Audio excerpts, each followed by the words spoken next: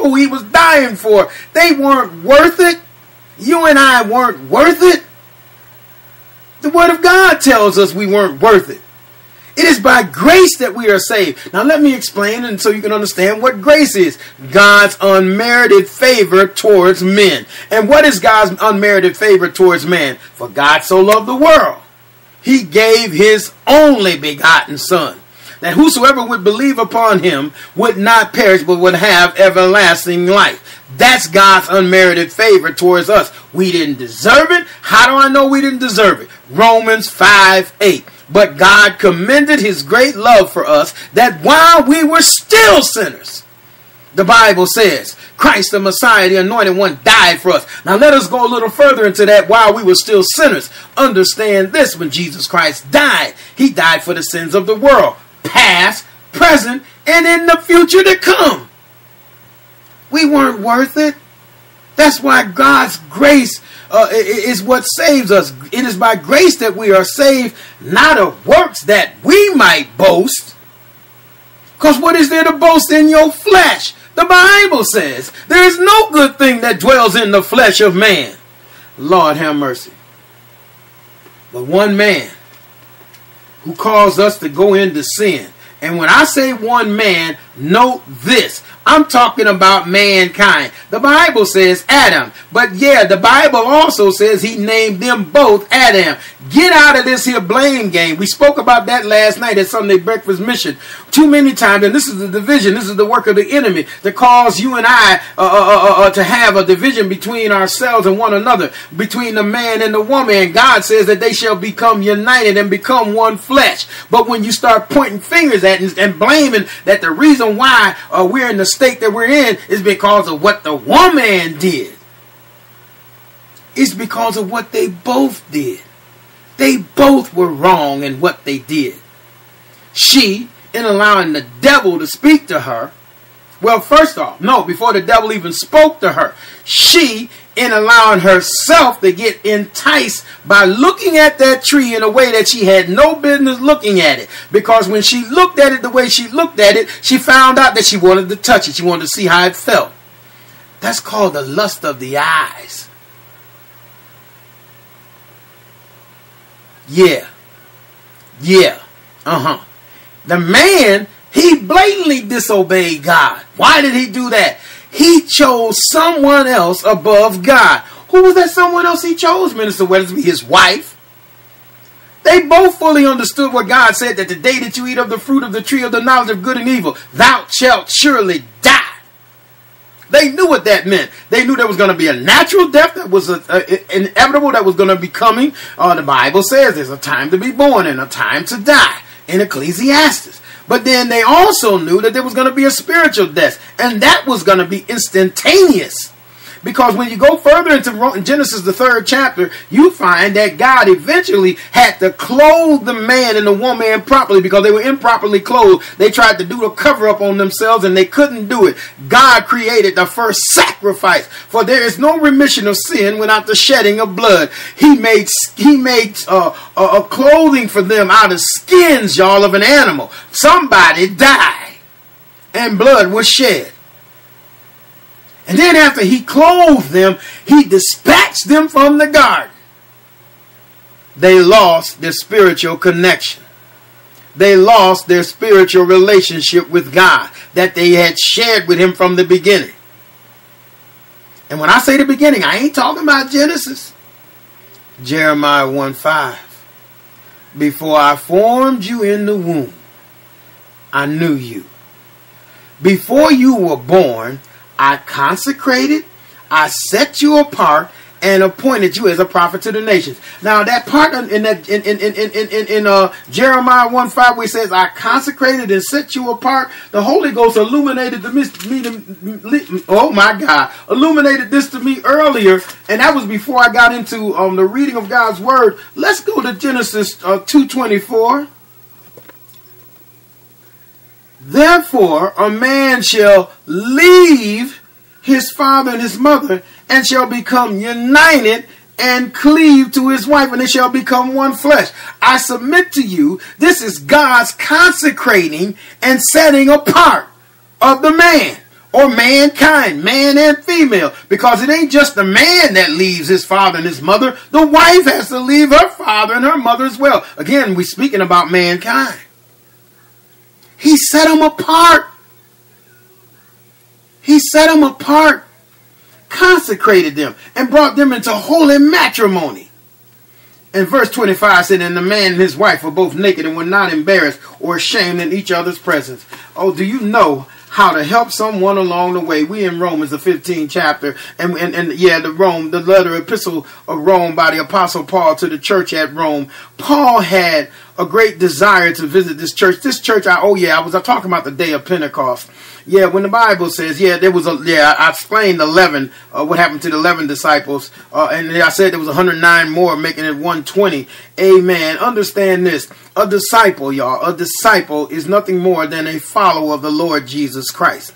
Jesus Christ had many followers, amen, that were disciples. And so therefore, this 109 made with the 111 that he handpicked, amen, made up the 120.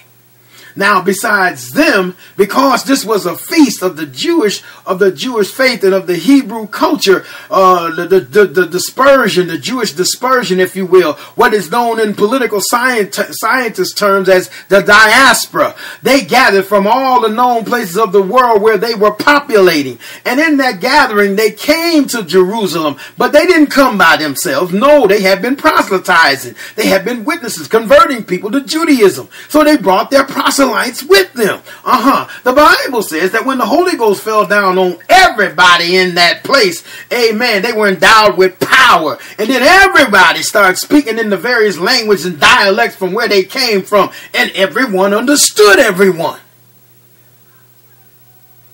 And then when you do deductive study of God's word, you realize that after the day of Pentecost had passed and everybody returned from whence they came from, it is believed, y'all, it is believed that there was those that left from that day of Pentecost that established the church at Rome. The Apostle Paul didn't do it. But what he always did was to help establish them in their understanding, in their relationship, in the faith. So he wanted to visit them, but he couldn't. He had done 3 missionary journeys to the church of Corinth, and he sat down and wrote this letter to the church at Rome. And we're in the 15th chapter, the first verse. We believers, that's who we're talking about. We who are strong in our convictions and of robust faith. Oh my God. Do you know what it means to have a robust faith?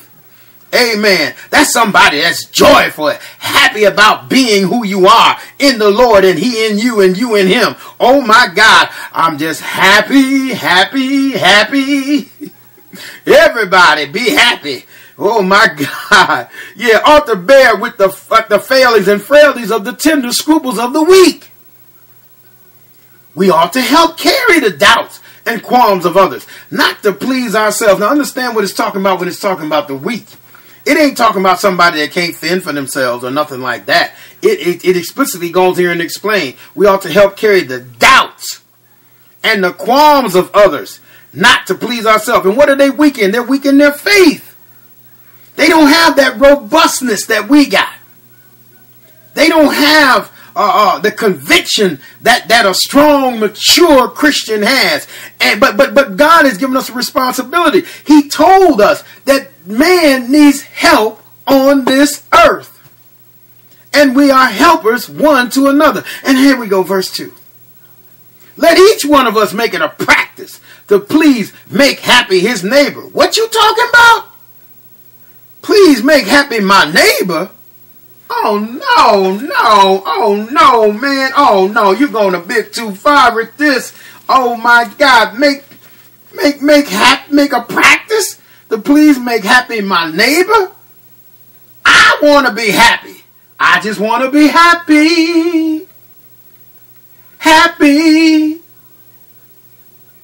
But when you have the mind of Christ, for God so loved the world, he gave his only begotten son.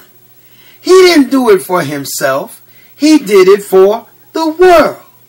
And if you and I are in Christ, and if we have a relationship with the Lord Jesus Christ, and if we are allowing that mind in us to be let that mind be in us that was in Christ Jesus, then each one of us ought to make it a practice. That's right, a practice to please make happy his neighbor. Why do we have to make it a practice? We have to learn how to do this, y'all, in order for it to be a part of us. Because our nature, that's not what we do.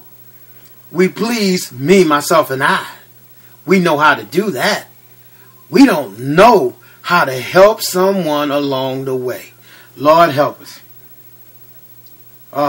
Make happy his neighbor for his good and for his true welfare. Not for your good.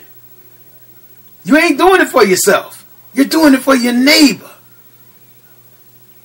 And his good and his true welfare. To edify him, to build him up. Not build you up. Not to get you walking around talking about, oh, look what I'm doing for so and so and so and so. Many of us do that in the body of Christ.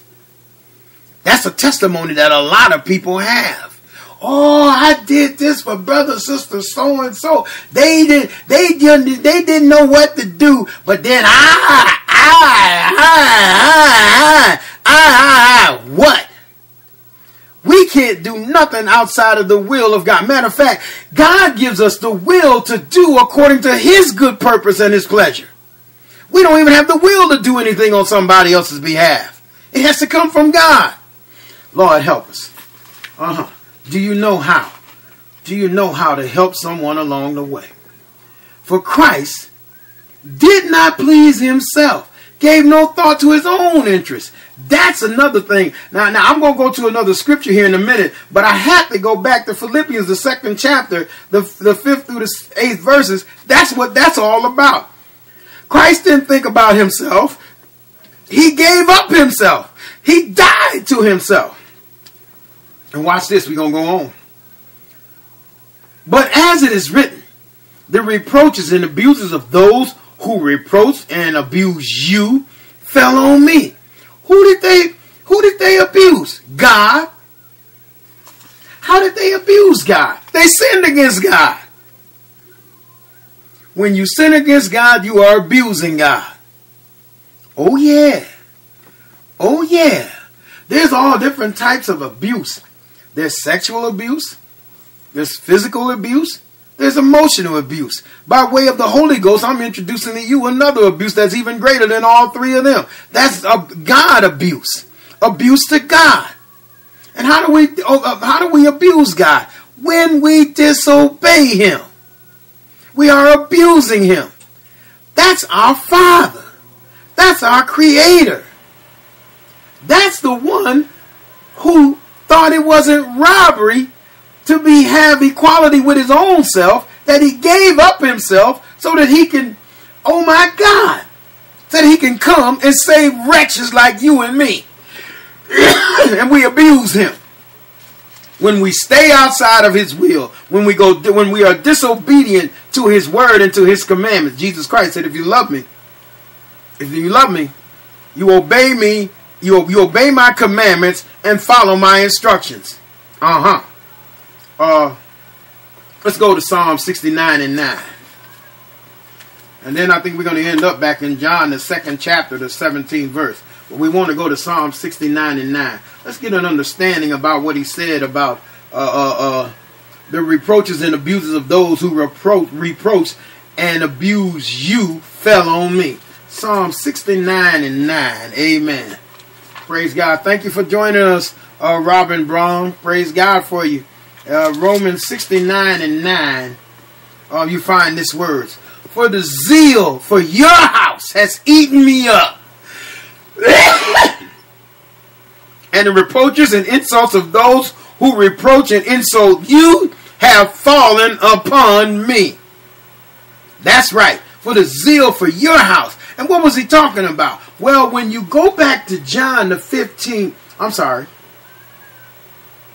when you go to John the 2nd chapter.